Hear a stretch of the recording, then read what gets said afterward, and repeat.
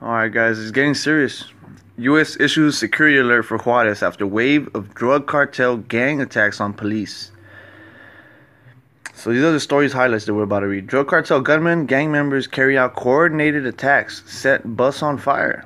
Juarez police, La Línea, Mexical's gang formed alliance to attack police. Following a wave of coordinated attacks against police, the U.S. government issued a security alert for U.S. citizens in Juarez and Chihuahua City. The attacks left at least 8 Juarez police officers wounded after gunmen ambushed patrol vehicles, fired at a police station, and set a public bus ablaze on Thursday night. The attacks were carried out by La Línea crime organization and the Mexical's gang, previous rivals who have now become allies, authorities said.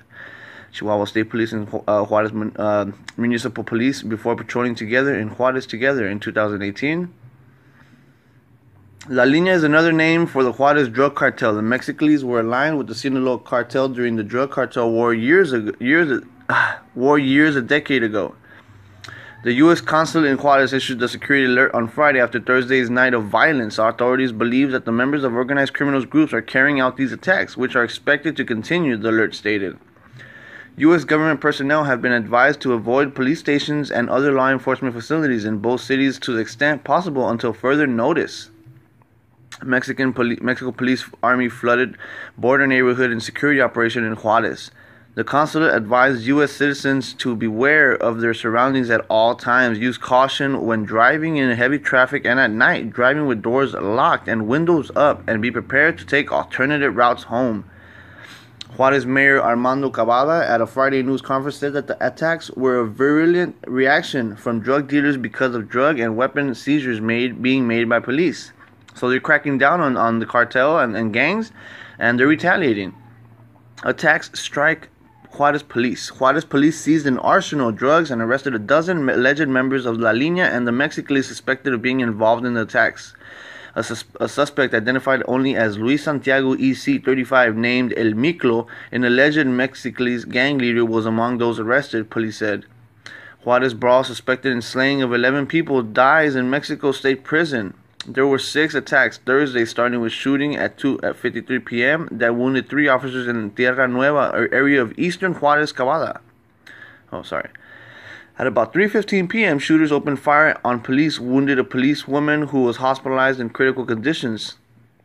Another female officer could be heard screaming for help, saying they had been attacked and her partner had been shot in a recording of a police radio transmission posted on the Diario de Juarez website. At 3:40 p.m., police thwarted another attack on an officer in the downtown area. About an hour later, 4 officers were wounded in a shooting in the eastern part of the city, followed by gunshots fired at police station about a half hour afterward. The wounded officers were reported to be hospitalized in stable conditions. Several suspected sicarios or hitmen were arrested after gunmen opened fire on a patrol vehicle shortly before 8 p.m. in the Salvarcar area in eastern Juarez. Alright, so we're going to read about this. Damn, this messed up. In a brazen display, gang members allegedly set fire to a public transport bus used to block a street as a distraction during Thursday night attacks, police said. The bus driver told Channel 32 XJCI that men with guns forced their way on board at a bus stop, robbed the passengers, and then ordered the driver to turn the bus to block the street. The gunman poured gasoline on the bus and passengers, who were then ordered out before the vehicle was set on fire, the drivers told the news. A video titled Police Nightmare Night, shared by La Polaca tabloid news website, shows the bus in flames on the street. Mexican drug cartels have been known to utilize buses, semi-trucks, and other large vehicles in street blockades during battles, but the tactics has not been common in Juarez. There have been more than 60 homicides in Juarez already this month, according to the tally kept by Channel 44. There were more than 1,200 killings last year. Violence has also been raging in other parts of Chihuahua State. I told you guys, they're fighting right now. They're fighting over plazas. I mean, think about it. If these two gangs join forces, then that means that the cartels are becoming even more united. Or they're just set on one goal specifically. Remember, corruption is no longer being taken lightly. AMLO is cracking down on all corruption at all levels of government. So this is probably a retaliation from the gangs and cartels because, yes, they're taking down their arsenal. They're going after them because there's no more corruption, guys.